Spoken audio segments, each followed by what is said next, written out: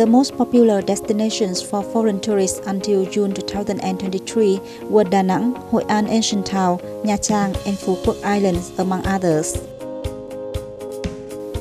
The surge in international tourist arrivals was a sign of Vietnam's post-pandemic recovery.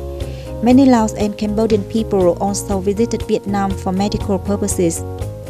The steady growth in the number of Lao tourist arrivals is a positive sign for both countries' tourism industries and a testament to the close ties between the two nations. On the other hand, Laos welcomed more than 1 million foreign visitors in the first 4 months of this year, which was an impressive increase compared to 1.3 million tourists in the whole 2022. Vietnamese visitors made up the second largest group of foreign tourists with over 224,000 holidaymakers, just after Thailand.